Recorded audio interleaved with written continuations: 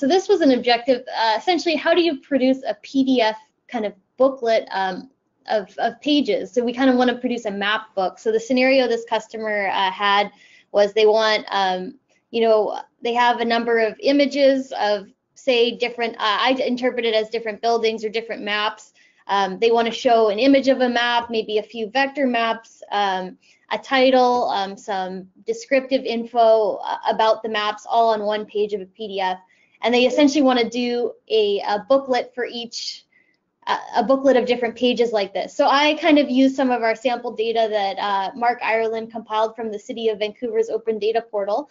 So I'm taking libraries from the City of Vancouver. And so I've got a few different data sources here. I've got points with all these attribute data about the libraries. I've also got CAD building footprints of the libraries, which I can use to show as a map. I can show the actual outline of the library. And then finally, I've got orthophotos for the whole City of Vancouver. And the way these are cataloged is there's a number of different photos. There's actually a shapefile of footprints. So I'm going to use the shapefile of footprints to figure out which photos I need to read in, and then I can add those photos to my map. So I can create a map book on these with a page for each library. So if we start up at the top, there's a bit going in here. So starting out with the library points, this is kind of the source of my data. I'm starting with just the libraries. 8 of them. There's 8 of them. So and again, I'm just going to stick the counter. Again, is very handy because I'm actually going to use the counter. A trick for the PDF writer, if you want to write multiple pages on a PDF, the trick is to provide a PDF page number attribute, and that's how the writer knows what page to put your features on. And the way I'm going to do that is I'm going to just take the count of my library, because that's that I can easily map up to my PDF page number. So that's what that counter is doing. That's why it's right up at the top, and it's just going to get merged through on everything. So the first thing I'm going to do is take those CAD building footprints and associate those with my points so that I can combine that attribute data. And I'm going to do that with a transformer called the Spatial Filter. So there's a number of different ways we can calculate intersections and things like that, associating two features. I want the filter because I actually have footprints for all the buildings in the City of Vancouver, but I only care about the libraries. So in a way, I just want to filter out buildings that intersect with one of my library points, and that's going to give me my library polygons with all the attributes from my points. Secondly, I'm going to take the output of that, and again, that'll have all the attributes merged together.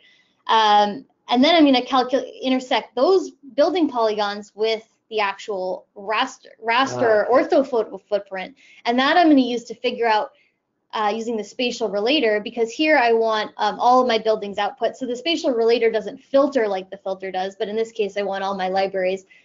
Fortunately, my data is good and they all intersect. So now I want to calculate which orthophoto footprint is my building within. And I'm going to do that.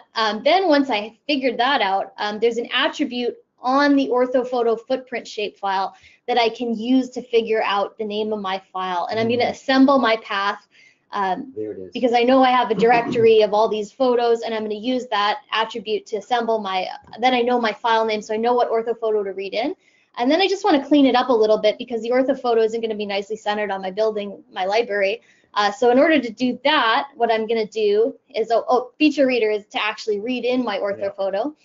Then I'm going to do a few little tricks here. I'm going to take the center point of my library and just kind of buffer it, do a square buffer. I'm setting my buffer edges to square. So basically I get a nice little block around my library. And then I'm going to use the clipper to clip my photo to that nice little block around my library. So that'll give me a nice photo centered on my library. And yeah. I think then let's take a peek. So theoretically, we wrote out our libraries. So there they are. And then actually the workhorse of this is the PDF page formatter. I should probably go into that. So we probably want to show this. So this is inside this custom transformer. They all come in here, and here's the okay, and you laid out where the various pieces are going to be. So what this transformer allows you to do is to put position things on your page. You can dynamically move around those various things, and it'll center the various features that are sent into each port. So every port becomes a rectangle on the page, and you can, everything that's sent in that port will be centered on that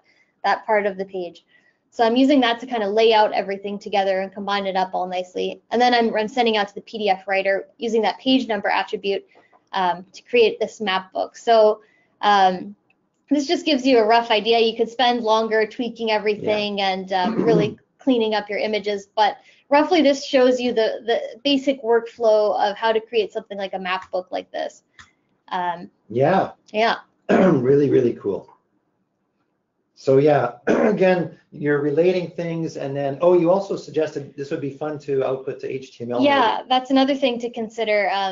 This is you have a bunch more different features in that one. You have dynamic web content, dynamic charts. You can also do maps with background map tiles. So I'd always recommend taking a look at that if HTML could meet your needs. I know PDF is popular because it's easy to send around and share, but something else to keep in mind if you're making reports.